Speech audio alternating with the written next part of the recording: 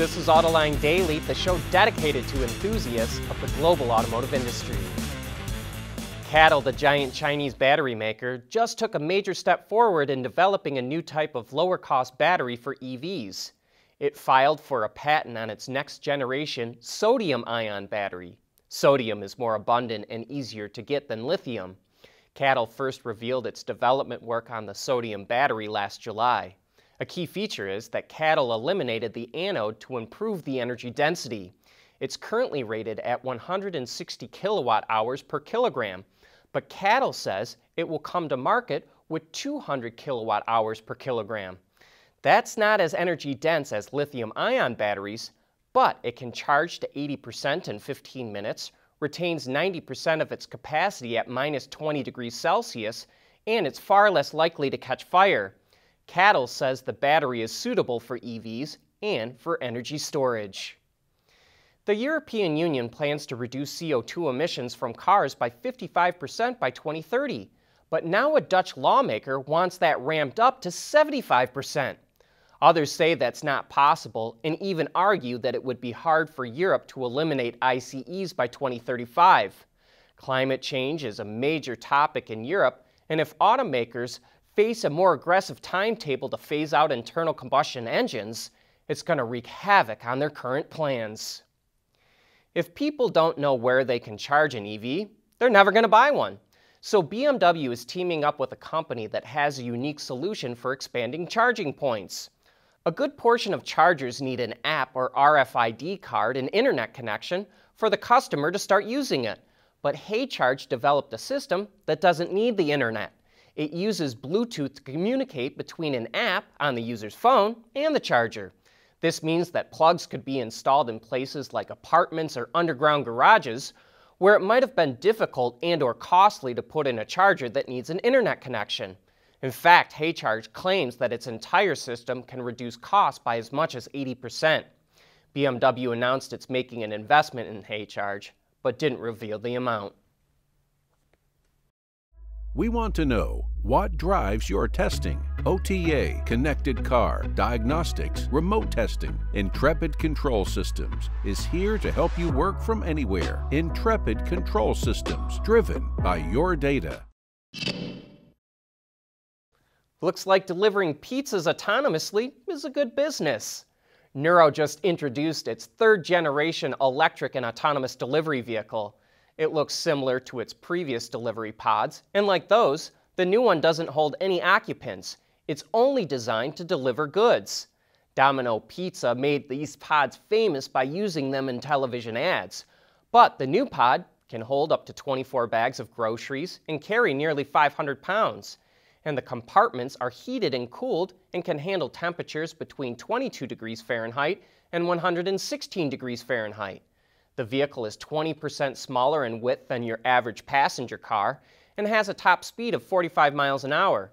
In the event of a collision with a pedestrian, it's equipped with an external airbag at the front to reduce the impact. Nuro is building pre-production models now and partnered with BYD North America to build hardware components for vehicle platforms at BYD's manufacturing plant in California. Nuro is also planning to open its own manufacturing and test facility in southern Nevada to build the delivery vehicle. Speaking of new manufacturing plants, here's one that's got us scratching our heads. EV startup Lucid says it wants to open a plant in Saudi Arabia. Lucid's chairman, Andrew Liveris, said they're negotiating with the Saudi Public Investment Fund, which is Lucid's largest shareholder, to open an EV factory in the country in 2025 or 2026. Well, when your largest shareholder comes up with an idea, you've clearly got to pay attention. Saudi Arabia has a big aluminum smelting plant, but the logistics cost of making cars could be horrific. So let's see what happens. And you might remember that in 2014, Jaguar announced plans to build a plant in the kingdom, but then it quietly scrapped those plans a year later. If you caught our coverage of CES, you might have seen that the supplier ZF held a virtual hackathon for the very first time. It was all about bringing in programmers from outside of the company to develop new functions and features driven by open source automotive software. It was able to get 80 participants from 12 countries who had 48 hours to come up with a solution for one of 4 categories. And the winning team had the idea to use all the data from a smart city to route emergency vehicles as quickly as possible through the streets. It says almost all of the hardware is already in place for this, just not the control systems. ZF will now work with the winning team, which got a $10,000 prize, to further develop the idea. We're going to have a great debate on Autoline After Hours this afternoon. What's the best way to sell cars? With traditional franchise dealers, or by selling cars directly to consumers from the factory, like all the EV startups are doing? We'll have Tim Jackson from the Colorado Car Dealers Association as our special guest, and Alexa St. John of Business Insider will also be with us. So join John and Gary when they get the show going at 3 p.m. Eastern Time. Mobility is becoming electric, connected, and autonomous, just like the manufacturing world. But will always be one thing: a reliable partner for our customers.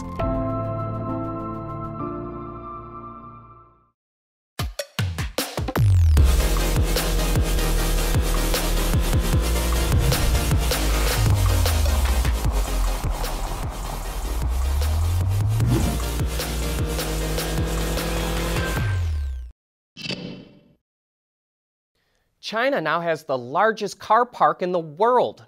According to China's Ministry of Public Security, there are 395 million vehicles registered in China. That's over 100 million more than in the United States. About 302 million of those vehicles in China are automobiles. And it just makes you wonder how big that car park could actually become. China has 4 times the population of the United States, so conceivably, it could grow to about 1 billion vehicles over time.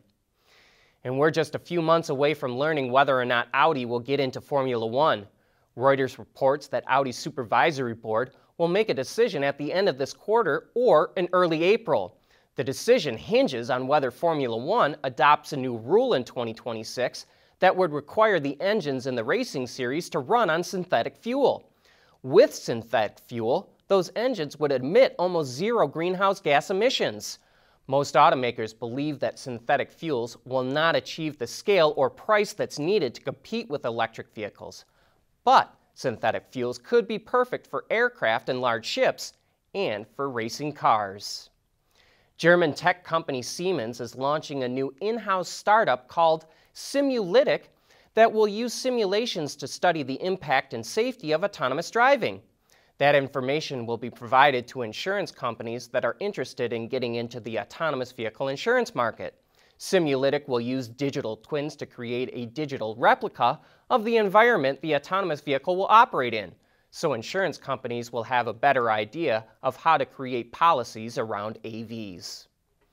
Japan's minivans are so much cooler than ours.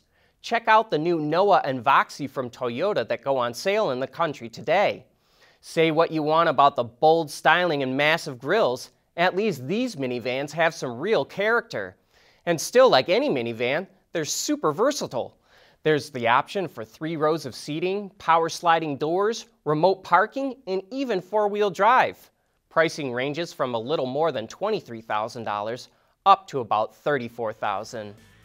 But that brings us to the end of today's show. Thanks for joining us, and we'll be right back here again tomorrow.